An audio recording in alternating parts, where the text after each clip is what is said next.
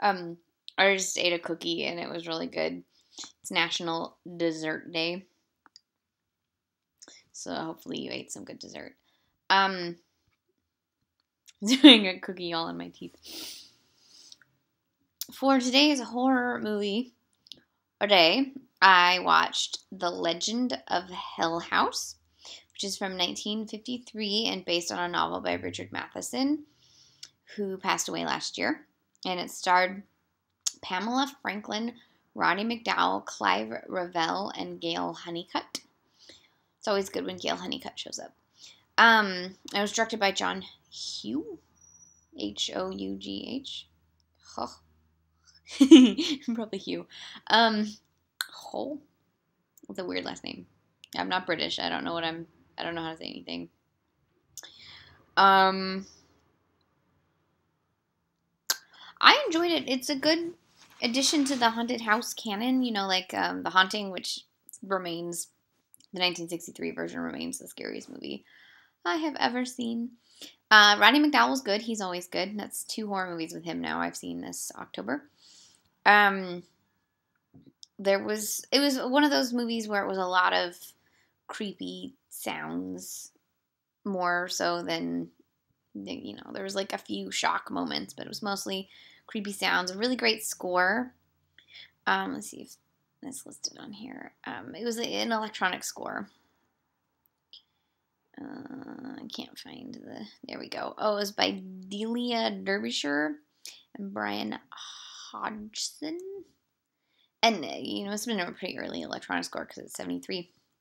That really added to the creepy atmosphere. You know, you gotta have the right score if you want that to really feel right. And that score was legitimately creepy. Sort of reminded me of, like, Goblin or my favorite, Tangerine Dream.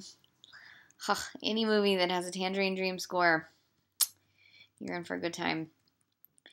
It's got a lot of twists and turns and things. If you don't like violence with animals, I wouldn't watch it. There's some stuff with a cat that's a little gruesome. So yeah, if you have a thing with, you know, violent animals and or violence towards animals, don't watch this. That said, it's clearly a puppet. So if that helps at all, I don't know. What else? Pamela Franklin was very good. You know, this is the one thing I do have to say, like, towards the end of the movie, like, the doctor guy who had, like, a machine he built to try to deal with the electromagnetic energy of ghosts and everything. He like, towards the end of the film, he started, you know, making it work and everything, but for like 2/3 of the movie, for a bunch of experts, like, it was supposed to be 2 mediums and then the doctor and I don't know what else. For a bunch of experts, like, they really didn't do much, and, like, most of the movie was them, like, in their bedroom or hanging out in the lounge or whatever.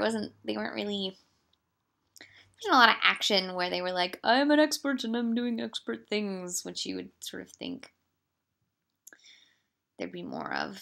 Like, you know, in The Haunting, and definitely in the remake of The Haunting. I can't remember now of the first one, but, like, the one with Liam Neeson. Liam Neeson is, like, always floating around with little machines and stuff.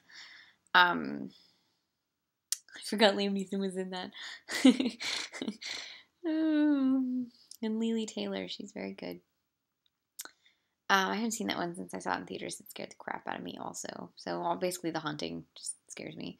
So if you like haunted house movies, I would definitely recommend this. You check out this film, The Legend of Hill House. It's still on Netflix. Keep watching horror movies. You got 2 weeks and then Noirvember. Hashtag.